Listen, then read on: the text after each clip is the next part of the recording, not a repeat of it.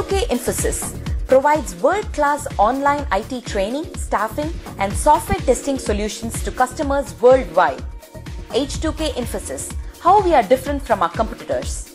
100% job-oriented training, hands-on project work, cloud test lab, resume preparation and review, mock interviews, robust syllabus, one-time fee and lifetime access to classes, access to recorded sessions of live classes.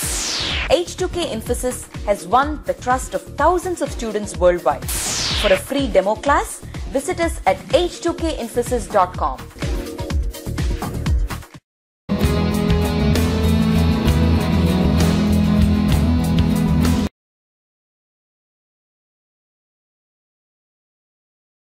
Do the same thing, but I want to do it for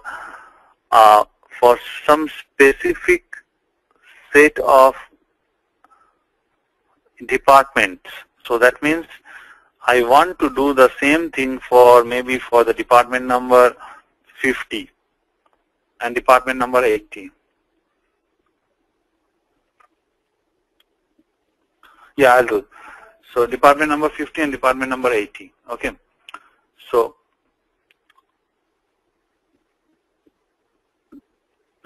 let's see one thing. How to copy a mapping. So I already have a mapping which is very much similar in terms of functionality. I want to use the same functionality, but I want to add another transformation. So instead of building the mapping again from the scratch, what I can do is I can just copy the same mapping and do the changes there. So how to copy a mapping? This is my mapping. What I'm going to do is I'll drag and drop. So when you see this plus sign, leave it. It will ask you, do you want to copy? I'll say yes. And I want to rename the new mapping as employee filter. Okay. Next, finish.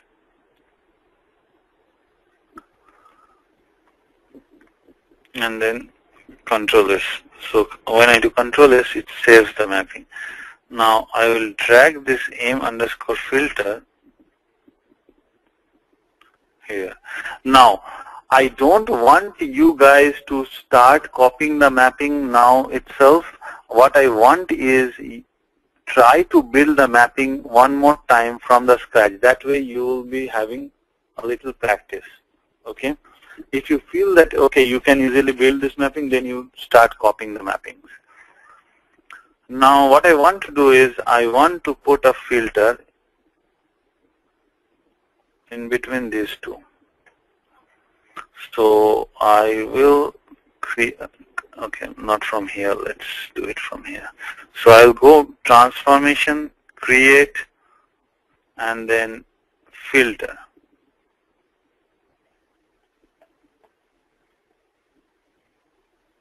Okay.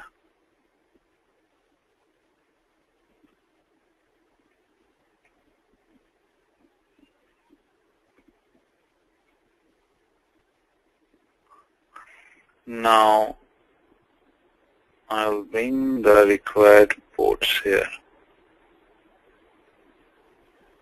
First name,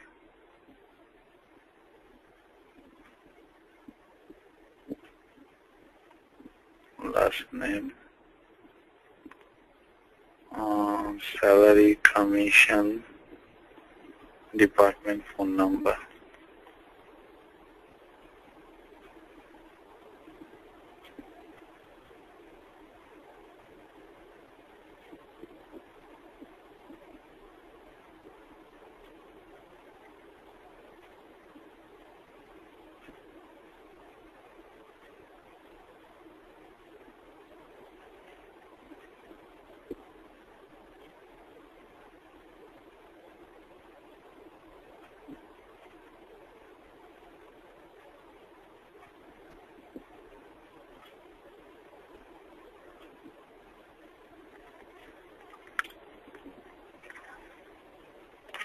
Now, in real world, there is a chance. See, right now we are dealing with a small volume, a small number of ports, right? So you can read here, okay, where is my employee ID? Okay, this is my employee ID. You can go and link in this way. But in real world, you may be dealing with the tables which has maybe 70, 80 columns. And then in the column names here and the column names in this transformation and the column names in this transformation are not in the same order. So to connect the columns, it's very tough. Like you have to search throughout the transformation where exactly is the column name. So the easiest way to connect the column names is, what you do is you select this transformation filter and then go to layout, go to auto link by name and drag and drop it here. So wherever the names are same, it will automatically link them. And after doing that, maybe you have missed some of the columns, you can go manually and link them. So that will reduce a lot of your work. Okay. Now in the filter, I will give the filter condition. So I want to pass only the data which is for department number 80. Now department number is my decimal column, so that's why I don't have to put single quotes, but if it's a string or character column, then I have to put a single quotes like this. Okay.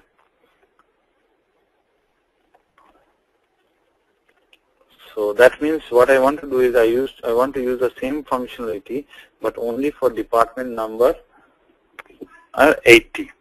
Now let's create the workflow and run it and see.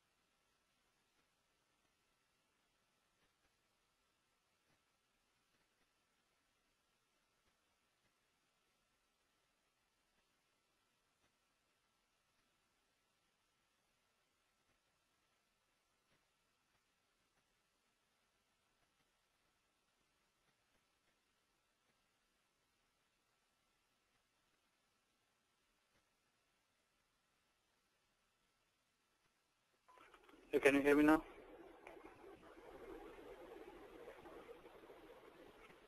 Yes, okay.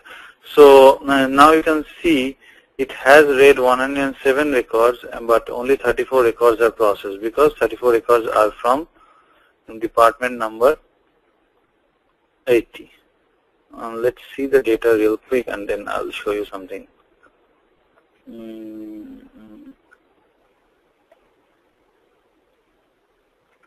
Now see, all are from department number 80.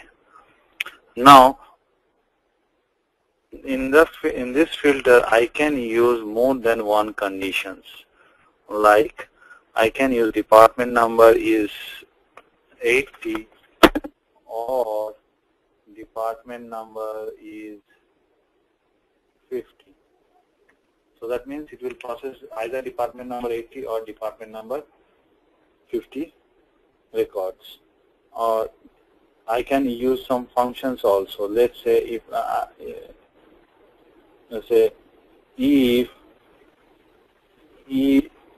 actually if is not required, it's most like implicitly it says if. Okay, I can say use another functions like, let's say I want to take a substring of a string and then compare this. If that substring is something, then pass those records. So let's say I want to take a substring of the phone number, and I want to see if the first three numbers, which is the area code, is 347, then only pass those records. Something like that. Got it? So this is a very easy transformation. So any questions from filter?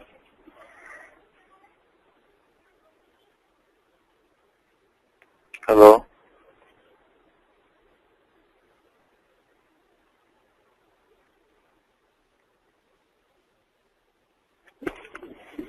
No questions?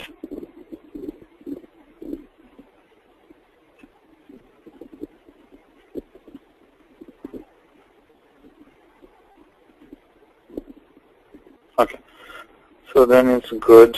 So you hold on for a minute.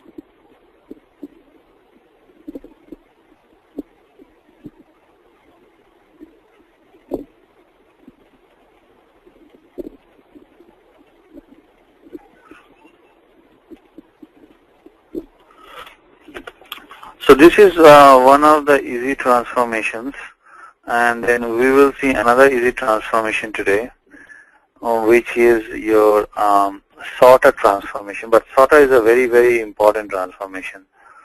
Okay. So what I'm going to do is, let's say I'll add the sorter in this transformation itself. So let me see. No, this is my source data.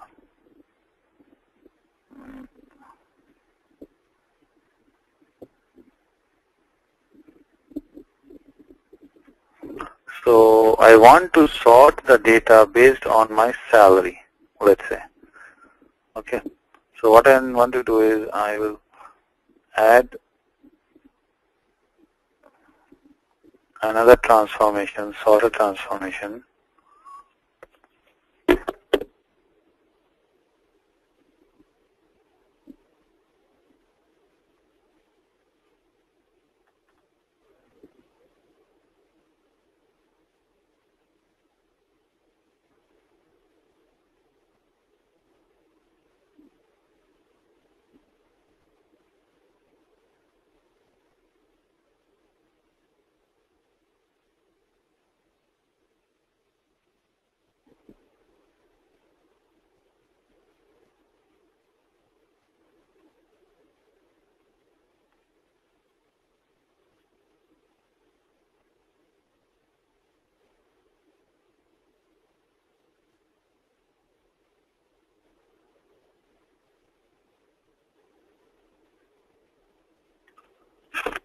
Now, in the sorter transformation, you have to tell the sorter you want to do the sorting based on which column. So I want to do the sorting based on my salary. So that is my key.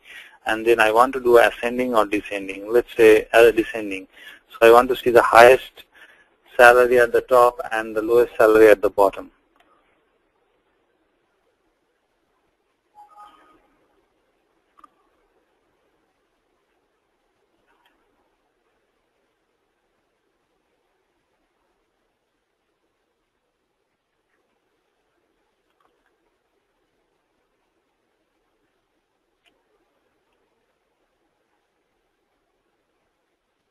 Okay, it processed 34 rows. That's correct. Now let's see the data.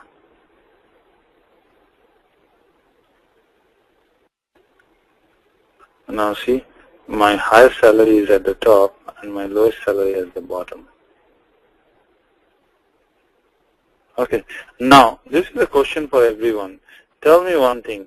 In this mapping, whether shortest should go before the filter or the order is correct.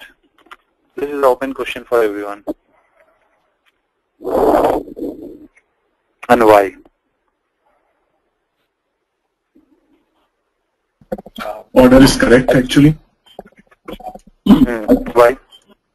So this will actually help in a way the performance of, let's say, I am reading some 1 million rows and I filter like only 500 of them, so it will be sorting only 500 of them instead of sorting all 5, or the entire set of data and then doing the filter, which will spend the same time. So this would be a huge saving on running of the map. So performance-wise, this should be the correct order. So this is a thumb rule. Whenever you use a filter, the filter should be as close as possible to your source qualifier. That way you will improve the performance. If you can filter out the unnecessary records at the beginning itself, you will not process them, so you will save time. Okay, so that's correct. Now let's see the properties of sorter transformation. See whatever we have. Okay. Now, sorter transformation is very, very important when we have duplicates in the source. Now, if my source is a database table and it has duplicates, I have different ways of removing those duplicates. But if my source is a flat file, okay, and I know I have duplicates, and I want to take only the distinct records. I do not have anything. I have to use sorter, and I have to use this one, distinct. So this is the only way you can remove the duplicates from a flat file. Or maybe intermediate of a mapping. So when I'm saying maybe you'll not understand the intermediate of a mapping because we haven't seen those things yet. But intermediate of a mapping means, let's say I have 5 different sources here. I'm reading data and then I'm doing a lot of things here. And somewhere here, before coming to this expression, I read data from 3 or 4 sources and did a lot of things. Before coming to this expression, I realized that my data should be distinct, because since I read data from multiple sources, there are chances that I got duplicate data. So unless I read the data from multiple sources, I don't know whether the data is duplicate or not, because when I'm talking about each source, the data is distinct. So for example, let's say I am reading data from just a small example, right?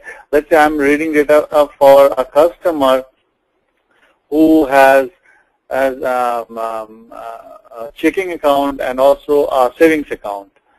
So let's say the checking account is coming from a single database and the savings account is coming from a single database.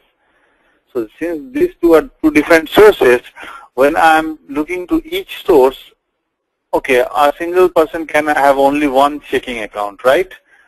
Similarly, a single person can have only 1 savings account.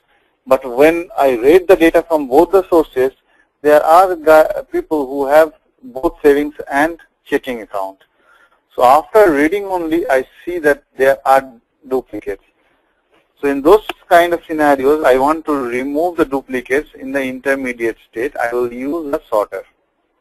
Any questions?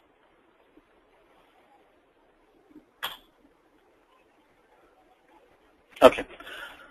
So now, let's go back to the properties. Now, case sensitive is when I am doing a sorting based on a string column. Then, and I want to use the case sensitive feature as well. So that means the sorting should be based on case sensitive. So then I'll check this option. Distinct is fine, and then null. Null is, let's say for salary I have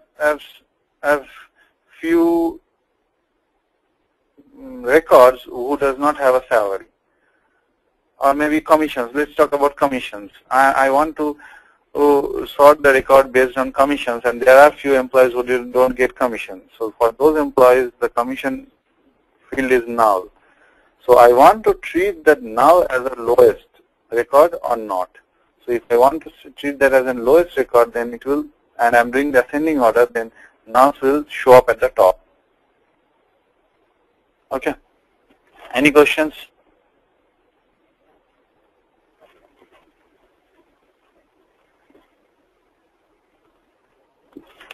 Okay.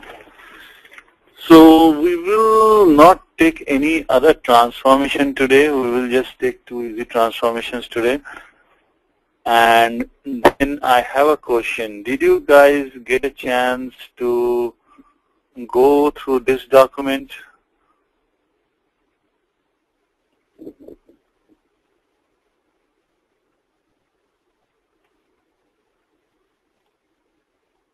This document?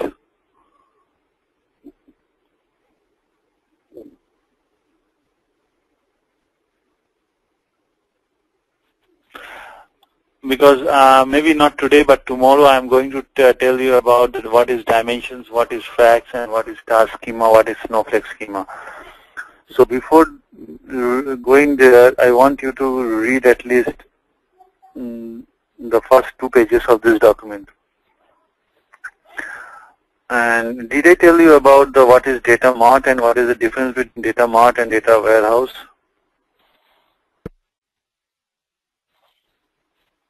Hello.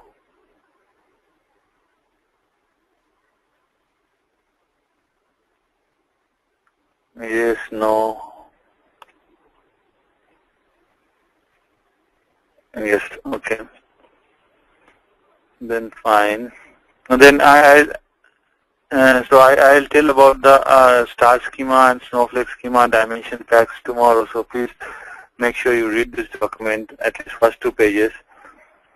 And I have a list of assignments, but you are not yet ready for those assignments, because I have to tell you a few more transformations. Then only I can give you those assignments. Let me just, okay.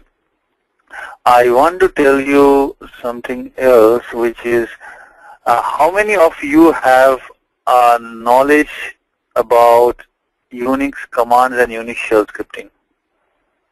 Let me put in this. How many of you do not have any knowledge about shell scripting or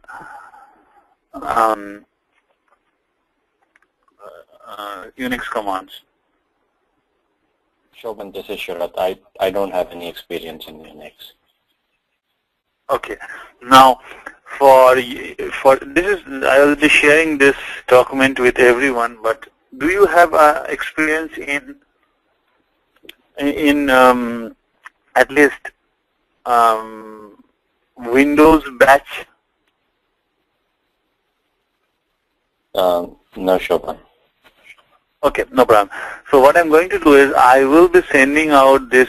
I made a list of common commands used in Unix. Okay. So this is, just go through those commands. This will give you a fair idea, like what are the different commands used and what are the purpose.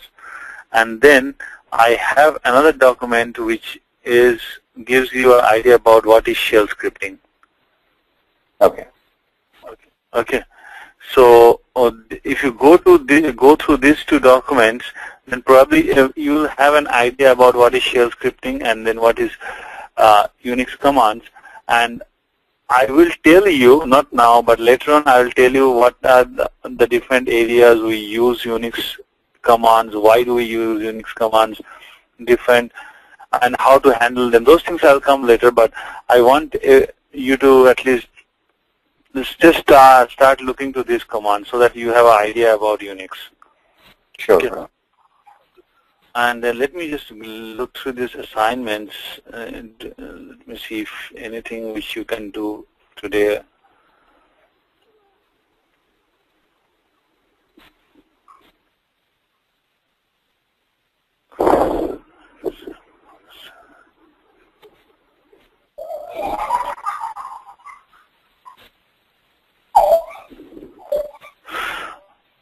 Okay, this is one thing, this already you have done, and this is something which I want you to do, but this comes under error handling. But let's do it tomorrow. Okay, but let's take this assignment. So assignment number 2, if you have already done the assignment number 2. Let's do the, I will be sending this document as well. Okay, so let's do the assignment number 3. So assignment number 3 is this. This is my department IDs. Okay, I want a serial number like this, which says 1, 2, 3, 4, 5, 6, and I want another serial number which is within that department. So this serial number gives you the serial number within the department, and the front serial number gives the overall serial number. Any question in understanding this assignment?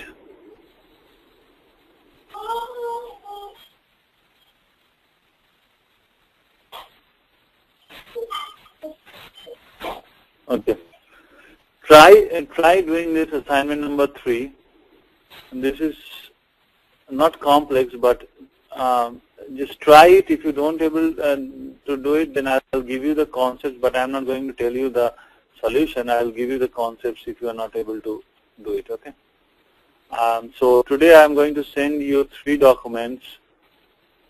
One is this assignment document, one is the shell scripting, and one is Unix commands. And make sure in the transformation guide you go through these 3 transformations: expression transformation, filter transformation, and then sorter transformation. Okay? So any question?